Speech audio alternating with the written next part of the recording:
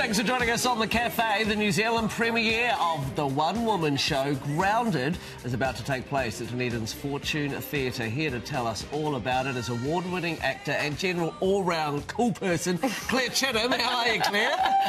Yeah, nice. Intro, thanks, mate. It's nice to have you back in New Zealand because I know you've kind of been on and off. You know. I've been away a little bit, back and forward. But now you're here permanently, which is good. Yeah. Let's talk about Grounded. What is this show all about? Yeah, I got sent the script at the start of the year, and it's a one-woman show, as you said, but it's, I suppose, a lot of the time one-woman shows or one-man shows tend to be somebody playing, you know, 15 different characters or something and telling many stories, and this is one character, one story. But it's about, you know, an hour, 20 minutes of this woman's very, very interesting journey.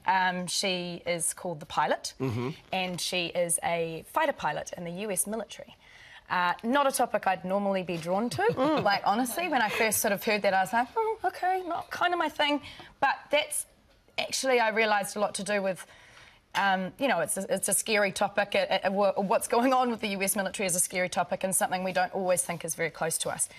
Basically, I started reading the play and kind of fell in love with it. It's really beautifully written, and it's about a woman who, it's sort of more the journey of a career woman who has this rock star kind of job, but gets pregnant, unexpectedly falls in love, and goes down that path that she didn't expect to. And then when she wants to go back to work, she gets reassigned to flying drones from a small air-conditioned windowless trailer in the middle of the Las Vegas desert, and is sort of pressing the button and killing people from a distance. So it's a pretty interesting psychological journey that this woman goes on, and once I started to get into it, really topical as well. You know, like I think it was something around the time, actually, it was unfortunately either Paris or the Pakistan park bombing had kind of happened, and I went, normally that's something, as I said, that I would resist as an idea, but this idea seems to be on our screens and in our rooms these days. It's not so far away anymore, so it was pretty appealing. But a one-person show, I mean, crazy. Is that something you always wanted to do? I don't know if I'd ever set out to do it. It's definitely something that absolutely appealed.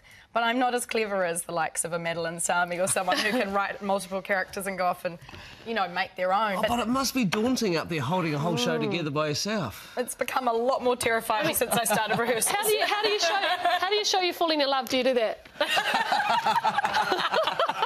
Seriously. There's a lot of mime going on. We're bringing back mime. Okay, cool. No, I've got to say, actually, there is a lot of... It's a really... Because it's a current topic. There is a lot of audio-visual stuff that has been worked on. Students from Otago Polytechnic have been shooting and building all of this design element for us. So it'll be a little bit like watching TV as well as watching me. So there'll be a distraction, so you don't necessarily have to watch me for that long. OK, no, it sounds fascinating, actually. Really looking forward to seeing that. And you should go and get your tickets as well, so you can go and see it. Look out. What else have you been up to? Because I know this isn't just what you've been doing. You just recently, last week, launched something, didn't you? Yeah, I've got a little sort of side project on the go, which has been bubbling away for a long time, which I've just sort of launched, and it's called Good For You, and it's a little, I suppose, passion project around videos to try to teach people about things that might be healthy and help create a little bit of happiness in people's lives. So it's in the health and well-being genre. Yep. And I was diagnosed with Crohn's disease years and years ago, and, you know, was pretty public at talking about how I bet that. But health and well-being's always been a bit of an obsession of mine, and I think, you know, holistic health is a really interesting kind of idea at the moment, that it's just everyone's sick and we need to do stuff to kind of help make people healthier. Well, you are This is my attempt at that, anyway. Nice work. OK, great having you. And it's really unfortunate we've run out of time because you're a very interesting lady. Thanks so much for joining us. Good luck with the play. Thank you. Nice.